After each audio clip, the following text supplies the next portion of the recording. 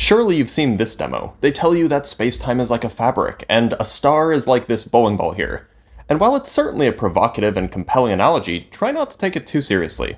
Otherwise, you risk being wrong and confident about it. The demonstration is useful in basically only two ways. It demonstrates that if an object is moving through a curved space, it will naturally follow curved paths rather than straight lines.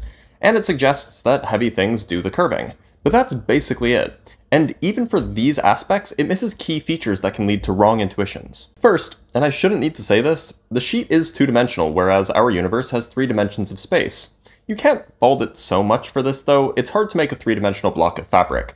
But more problematic is that it relies on a 2-dimensional depiction, because unlike Einstein's general relativity, the source of the curvature is a downward pull of real gravity in this demo, suggesting that gravity causes the curvature. But of course, that's backwards. In Einstein's relativity, the curvature causes gravity, or perhaps more accurately, the curvature is gravity. On top of that, the space-time fabric demo can be particularly confusing because it implies that our 3-dimensional space is curving into a 4th dimension. But that's just not the case. In the formalism described by general relativity, you don't need a 4th spatial dimension in order for the 3 dimensions of our universe to be curved.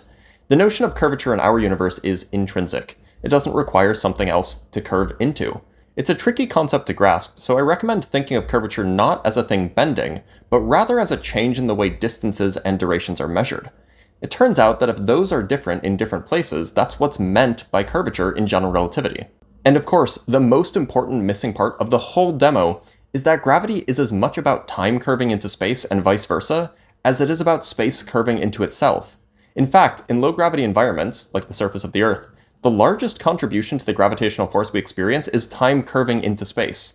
As a result of this curvature, if you start out moving purely through time and not at all through space, you inevitably end up moving through space. In fact, that's called falling. Unfortunately, it's hard to do much better than the old ball and fabric demonstration, so it'll persist, but try not to take it too seriously or you'll end up ignoring the true strangeness of general relativity.